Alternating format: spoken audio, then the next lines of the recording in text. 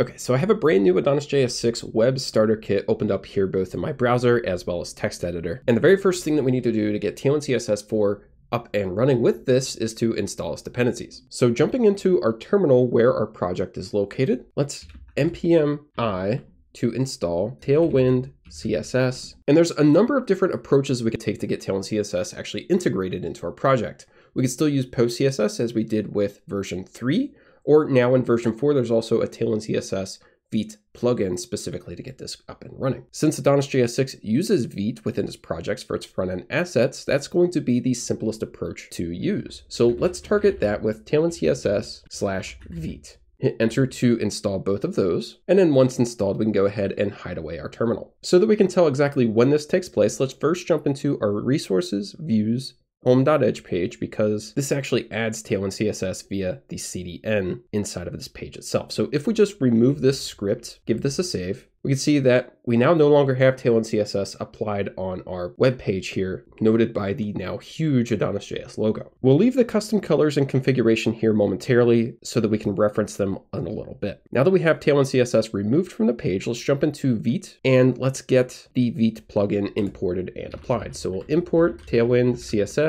from TailwindCSS/Vite. Then we just want to add that plugin into our plugins array and call it as a function. When we give this a save, we'll see nothing actually changes on our browser, and that's because we haven't actually applied TailwindCSS to our CSS file yet. So we next want to jump into our CSS entry point for our AdonisJS assets, which is within our resources CSS app.css file. Jump up to the top of this and give ourselves a couple of line breaks. All that we need to do to get TailwindCSS added to the CSS file is to import TailwindCSS just like so. Once we give this a save, we're going to see our page changes because TailwindCSS is now back and included inside of this page. It doesn't look exactly the same because there are some class differences between TailwindCSS version 3 and 4, in addition to the fact that we haven't applied those custom colors back into this configuration yet. But if we go up to the logo for AdonisJS, right-click it, inspect, we can indeed see that this has a width 16, height 16 applied to it, as well as a custom fill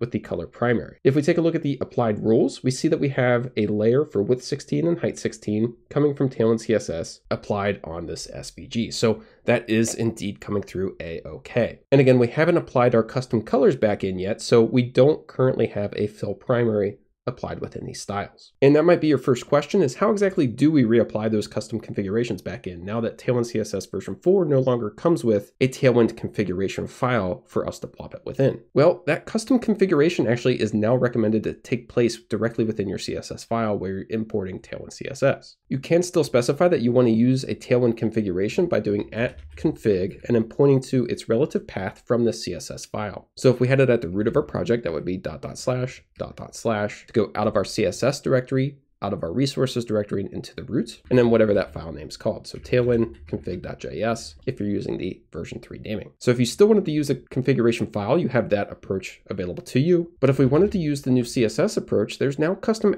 @rules that TailwindCSS has to add these in. So we can do @theme. Let's jump back over to our home.edge. And let's copy these sand colors. So we'll just copy those out of the style. And now we can get rid of that style tag altogether. Jump back over into our app.css, paste them in. And if we give it a save just as this, we're not going to notice any change over here on our page because TailwindCSS now uses a certain naming convention to pick up which theme it is that we want to target. Currently, TailwindCSS doesn't know that these are colors that we want to use. To find the naming conventions that they're looking for within our browser, we can jump over to the TailwindCSS documentation. Under core concepts, within theme variables, there is this namespace section. And we can see that in order for us to define custom colors, we need to prefix the variable namespace with --color and then whatever that variable name is that we want to apply. Same thing for font, custom text utilities, so on and so forth. So let's jump back over into our application and prefix all of these sand colors with the color namespace. I'm using Command Option and the down arrow to get multi-cursors. We'll just type color hyphen to prefix those with that. If we give that a save, you might have noticed a very slight difference in our page's colors. If we go up a couple of parent elements, we have this BG gradient using our from sand 1 to sand 2. If we take a look, this is now properly picking up our color sand 2 and our color sand 1 for this background gradient utility. So those are working a-okay. Let's go do the primary color next. So within this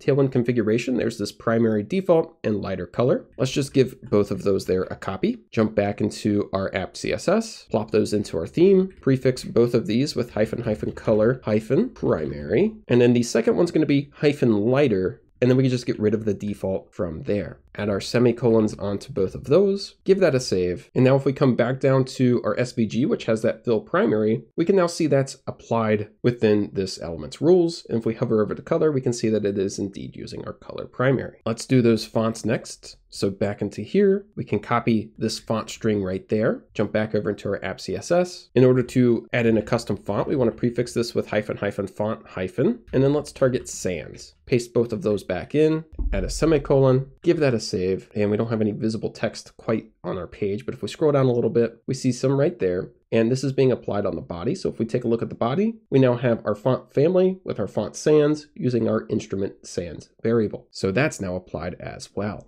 Awesome. Now, for me, the most confusing part to getting this up and running was what exactly do we need to do to get Purge CSS back up and working, as we used to have that content array within our Tailwind configuration in version 3. Well, now by default, Tailwind CSS is going to scan all of the files within our project's working tree. And that's going to be defined by the Tailwind CSS Vite plugin that we're using here. So where we have our Vite configuration is where our working tree is defined. So Tailwind CSS is automatically going to scan all of these files for class usages. Any candidates for classes that it finds, it will add it into Tailwind CSS to be included in our CSS file. There are a few file exclusions, like it's going to exclude everything within our .getignore, which will also include our node modules. And then it will also pass over other CSS files, as there's no need for redundancy there. And there's a couple other exclusions as well. But if for any reason we needed to change that default behavior or add an additional source to it, there's two different approaches that we can take. We can change where Tailwind CSS will use the working tree relative to our CSS file by passing a source argument into the Tailwind CSS import.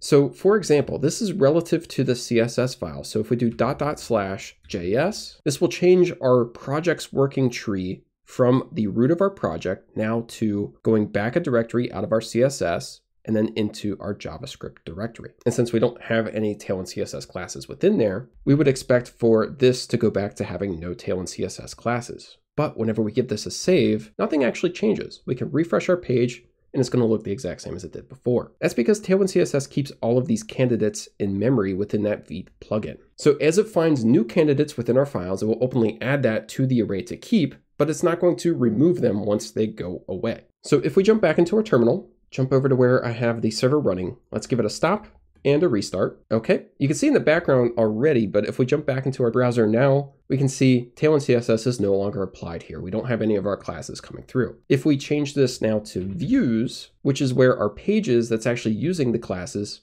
we can see it comes through. Those candidates get added in while our server's running. Again, if we switch that back to JS, since these are in memory already, it's going to leave them there as is. But the second that we stop and restart our server, they're going to go back away.